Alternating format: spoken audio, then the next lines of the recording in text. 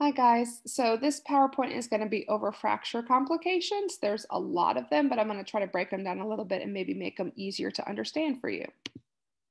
So there are a lot of complications. There's complications of immobility, like getting blood clots, forming ulcers, especially like stomach ulcers, things like that. You can get contractures, skin breakdown. The list goes on and on. There's a lot of stuff that can happen, in these situations. There's also compartment syndrome and fat embolism, and we're going to kind of break those down as those are kind of big guns, each individually. So let's talk about compartment syndrome.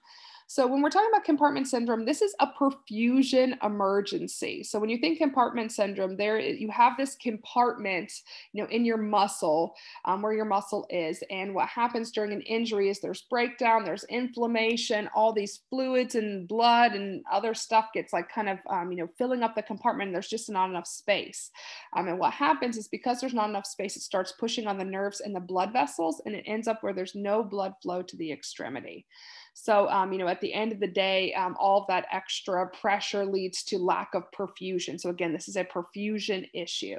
The early symptoms a patient with compartment syndrome is going to experience is things like pain out of proportion to injury, or pain that's not relieved when they ice it or elevate it or take medications. Also, they can complain of paresthesias, numbness, or tingling that can happen. Because of that compression of the nerves in those areas. The late symptoms, think about the other P's, unable to move their foot, or like, if it's a different limb, or their hands, unable to get a regular color. Because normally, if you have good perfusion to a limb, it's going to be pink or red, but they usually get kind of pale as a late sign of compartment syndrome. Poikilothermia, which is temperature. So the temperature gets really cool or cold, and then they also can lose their pulse. And so think about those as late symptoms. So early pain and paresthesias, the late is going to be all the other P's. The role of the nurse in compartment syndrome is going to be to remove any cast or device that's going to be making blood flow worse and call the doctor. And when I say and then, keep in mind, we need to call the doctor as soon as possible, because there's nothing that I can do in this situation aside from removing excess pressure. The doctor has to come in, and usually the treatment's going to be what we call a fasciotomy, which is going to relieve pressure. As soon as possible, I need to call that physician. I'm not going to be doing a whole bunch of assessments or things. As soon as I see that the patient is experiencing compartment syndrome, like they're having that pain out of proportion, signs of decreased blood flow, those paresthesias, things like that, I am going to call the doctor, because this is a time is muscle kind of thing that I could completely lose this limb if I don't call the doctor soon enough. There's also fat embolism syndrome, and this is something very different. This is a respiratory neurological emergency. So this is also an emergency, but this is a little different. So just like you can get blood clots that can block, different vessels in your body, you can also get fat globules and fat embolism syndrome that can block blood flow. And usually they end up, because they're tinier, they're not like big globs that are causing blockages in big vessels, but they're going to small vessels in the lungs and the brain. So they're causing a lot of difficulty, and you're going to kind of see, a lot of your symptoms manifest in the respiratory and neurological systems. In the respiratory system, you're going to see like decreased oxygenation, like lower oxygen saturations, tachypnea, dyspnea, like complaining I can't breathe. They may also be confused and restless, and that's on their neurological manifestations. So you can see how this is different than compartment syndrome. Compartment syndrome is happening usually in wherever the injury is at, whereas this is happening in the respiratory system and in the neurological system, and their symptoms are going to be very different. Those early symptoms of compartment syndrome are going to be those paresthesias and the pain out of proportion, where this patient's having more, breathing issues, and that restlessness, confusion. The role for a patient that's getting fat embolism is to support their oxygenation and their safety, because they may be confused, and then they also are struggling to breathe. The only thing I can do, there's no cure for fat embolism syndrome, because I can't break down fat.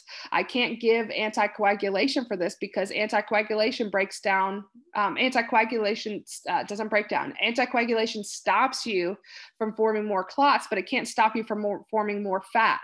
So these are fat globules that are, going out throughout your body. So I really just have to support them in their symptoms. They may need to be on the ventilator. I need to support their oxygenation. They're going to need IV fluids to kind of dilute and flush out some of those fat particles. And then I want to protect for the patient's safety. Prevention is going to be key for these patients. I want to stabilize fractures early. Usually this shows up a lot earlier in the fracture period. Like when a patient comes in, it's usually within the first 24 to 48 hours. So I'm going to be looking for those respiratory and neurological manifestations of this. There's also, the immobility complications that can happen. So it's my role as the nurse to help prevent some of these complications as well. So, like I mentioned, you can have fat, blockages like the fat embolism, but you can also have a blood clot as well. So because this patient's not moving because of their fracture, I need to make sure that I'm supporting them supporting them and trying to prevent them from getting a blood clot by supporting their mobility. SCDs, TED-HOs, and ambulation are going to be some of my best ways that I can prevent blood clots in a patient that's had a fracture. Of course, mobility as ordered.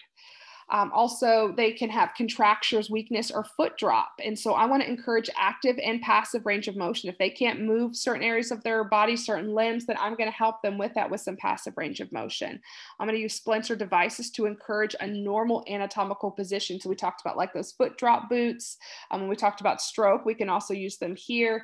If there's any sort of other supportive device for their hands, we talked about those, we call it hand cones and stuff like that in stroke. They might use something like that. So pretty much I just want to put them in a normal anatomical position to keep that regular functioning and strength so that when they're recovering from whatever fracture or other injury they have, that they don't experience these same complications of immobility. And then getting physical therapy and occupational therapy involved is very helpful. Additionally, I'm worried about stomach ulcer formation. I mean, they can get a stomach or an intestinal ulcer, but at the end of the day, I really want to prevent these. They're going to usually be on what's called PPI or proton pump inhibitor prophylaxis. And we'll talk about that in the last section. But effectively, it's going to help prevent them. When you're in the hospital, you're more stressed out, so you're more likely to get an ulcer. Also, getting them started on nutrition and supporting their nutrition is going to be helpful to prevent those kind of complications. So other complications that can happen, skin breakdown. I want to make sure I'm turning them every 2 hours, protecting their pressure points, and doing regular skin assessments to make sure that their skin is it's blanchable and that they're not having any new breakdown. I want to, treat their pain and spasms with analgesics and muscle relaxers because, chronic pain can result from immobility. Being stuck in a bed with a fracture, can lead to a lot more pain. Sometimes as crazy as it sounds, actually getting up and moving around can decrease some of the pain because there's being stuck in bed all day long, immobile, can lead to a lot more pain. It can lead to pain in other areas aside from where your fracture's at. There's also, of course, a risk of, because of immobility, a risk of infection. So I want to make sure I'm using aseptic technique, doing good pin care every shift, antibiotics, especially if they're having surgery before, during, after, and tetanus prophylaxis for those patients that had open fractures. So those are just kind of a simple breakdown of some of those complications.